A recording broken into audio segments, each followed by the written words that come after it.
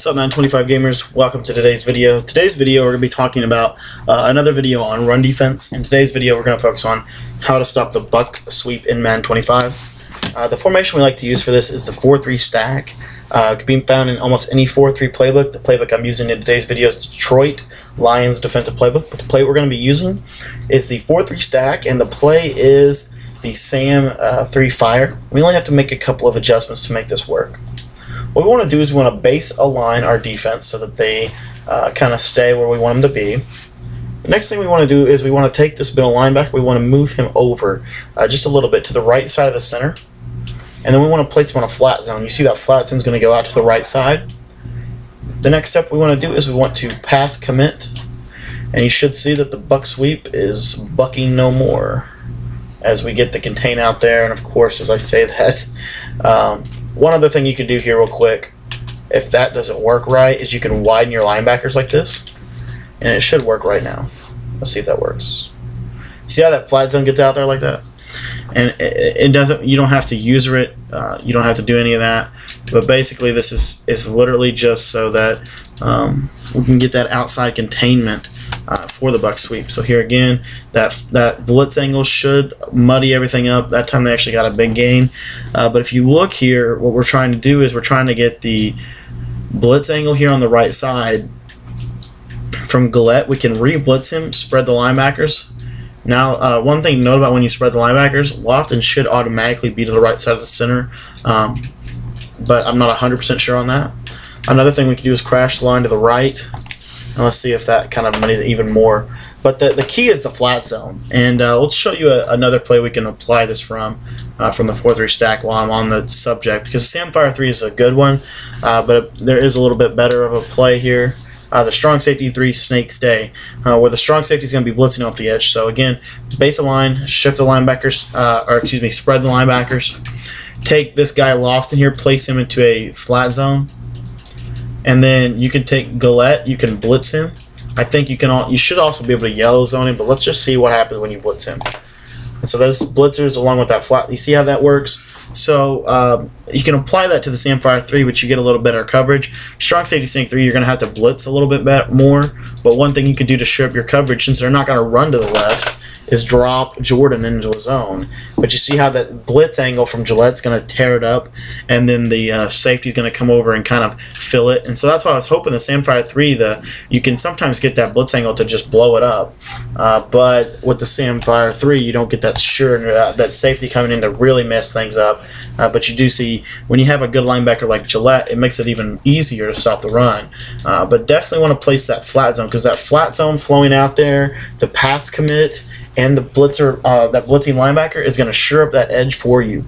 And one of the best ways to stop the run in Madden 25 is to use blitzes with the safety to the side that they're blitzing. So if they were running this to the left, I'd flip my play and I do the same setup. So if they flip their play, I flip my play essentially.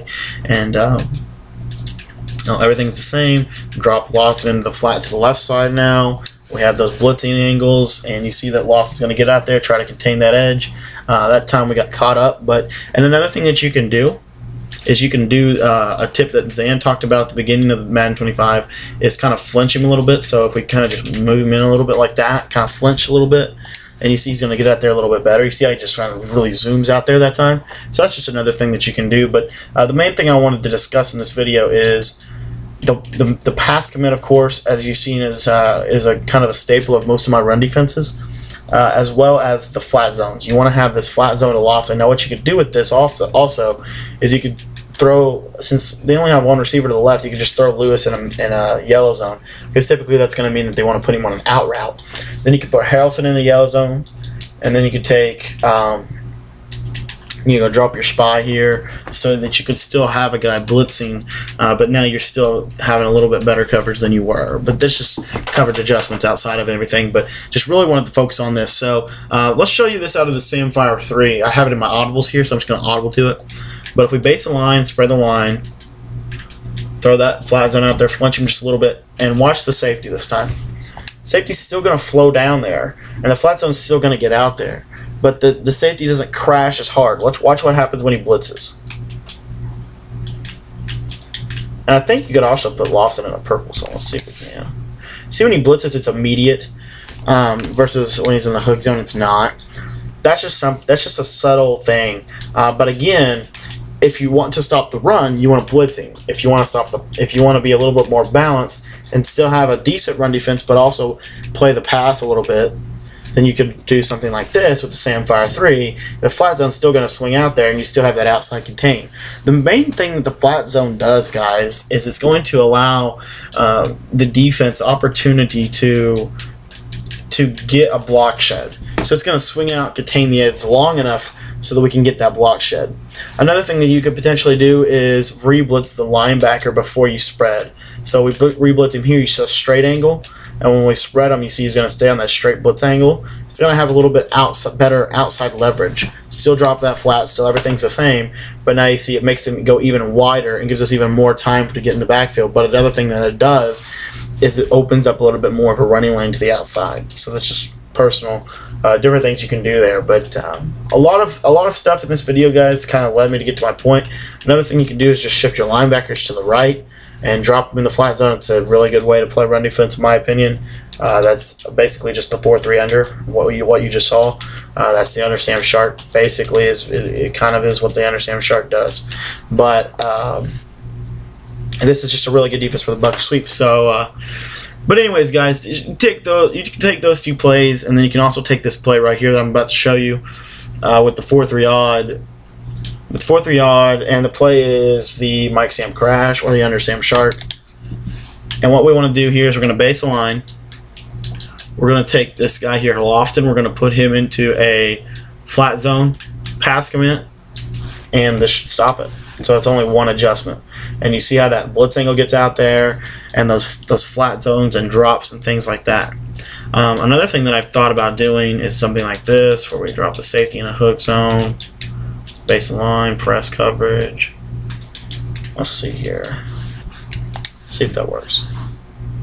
See, it's not quite the same as the purple zone or the curl flat zone. It's not the same yellow zone as the Samfire 3, so it's not as good. So I'm just kind of running you through some gauntlets here, some different things that you can do to stop the run. You don't have to do all these plays. I think the Samfire 3 would work just fine. But I really do like that flat zone of the middle linebacker, and that was the main point of the video. So anyways, guys, I'm going to go ahead and leave it at that. But if you have any questions, let me know, because I kind of rambled on a little bit and got it into my own realm. If you like that, let me know, and I'll do more of that. But I try to stay on topic. But anyway, if you have any questions you need to further clear it up, please let me know so that I can further clear it up. Alright, thanks for your time, guys. Apologize for my rambling. And let me know, engage with me in the comments what you think of this video. Thanks a lot, guys.